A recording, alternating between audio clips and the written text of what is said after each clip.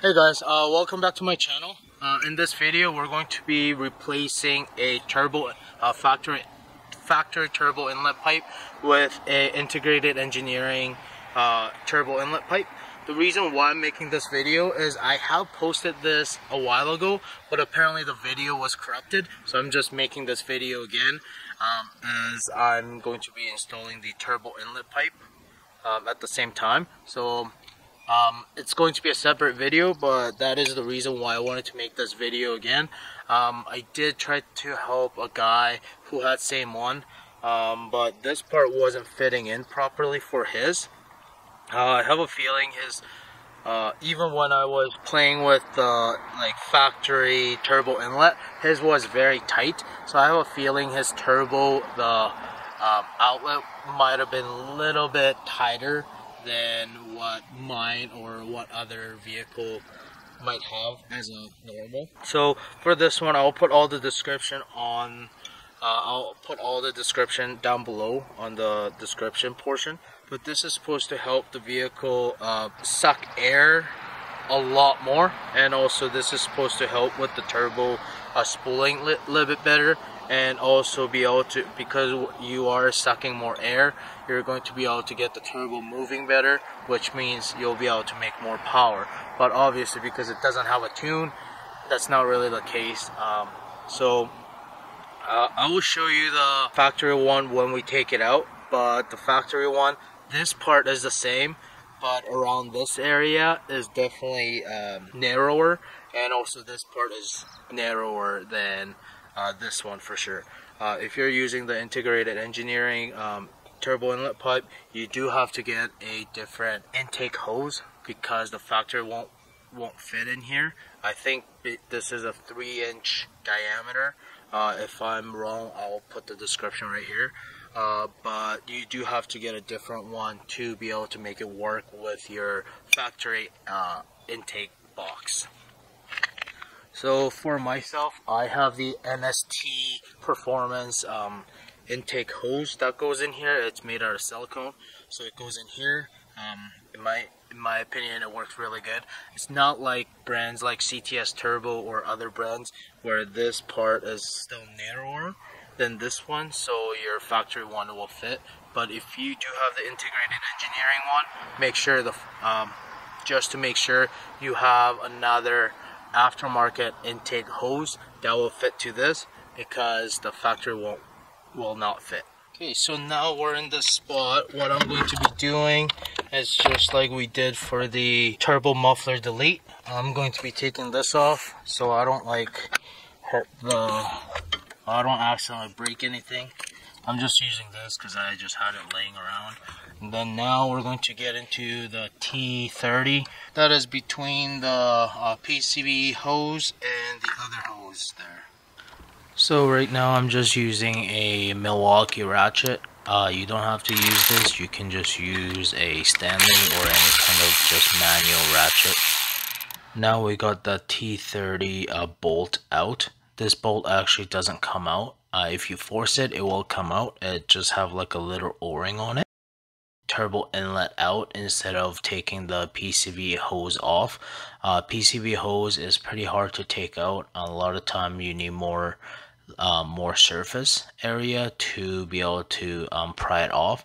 So what I like to do is take the turbo inlet off and then hold on with both of my hands and then be able to pull the PCV hose off. Now I have this integrated engineering turbo inlet. What we're going to be doing is installing the bracket.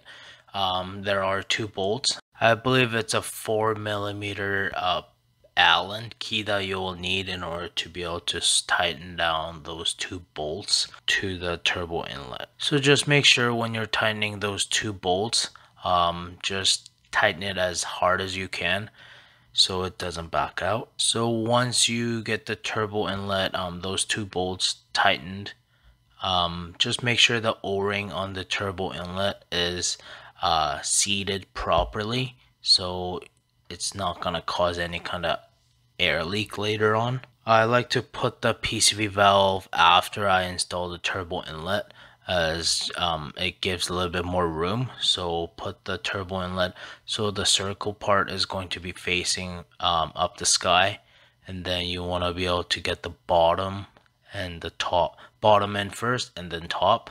It should kind of slide in pretty easily. You have quite a bit of room, and then once that is in, make sure you rotate the turbo inlet towards yourself, and then once that is it, put the T30 bolt back in tight, and then after that put the PCV hose back to the turbo inlet. Once you got the PCV hose, don't forget that connector that I took off, because it's going to throw a code, I'm sure, if you don't plug it in. So just plug that back in. So as you can see, I'm just wiggling the turbo inlet right now to make sure it's seated properly after putting the PCV hose and the BPV connector back on. What I'm going to be doing now is getting the 3-inch intake hose that I have from MST Performance and install that. And also don't forget the 2 clamps that you have to put on. What I like to do is put the intake hose. When I'm putting the intake hose, I like to put the turbo inlet portion first and then line up the intake box. Most of the times the hose kind of line itself. You don't really have to struggle putting it on. What I'm doing is I'm just wiggling the hose so I can get the hose to sit all the way to the back. In case there is high pressure, the hose isn't going to pop off. Same thing for the intake box.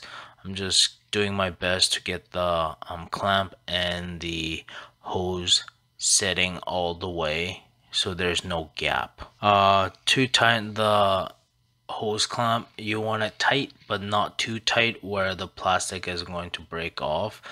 Plastic meaning the intake box. So just be careful with that part. So for the rear clamp, I tried to use the Milwaukee electric ratchet, but I didn't have enough space. So what I'm doing is just using my Stanley ratchet that I have, which makes things a little bit easier. Actually, the clamp was hitting on one of the connector in the back, so it wasn't sitting all the way, and that is why you can see that I'm just using like a not a flathead, but what I was using is Allen wrench that I just had on the side. I didn't want to use a flathead as I didn't want to puncture the hose, so I'm just pushing little by little with the end of the Allen wrench to push the clamp all the way down so it's sitting properly. So when I clamp it down, it's going to be clamping properly.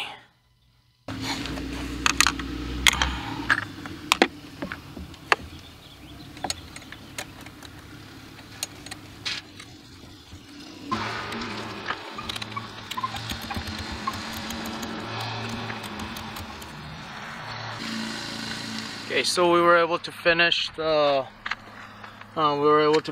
turbo inlet pipe install. I hope you guys enjoyed this video. If you guys did, give a like and subscribe to this channel, and also comment on what I should do for next time.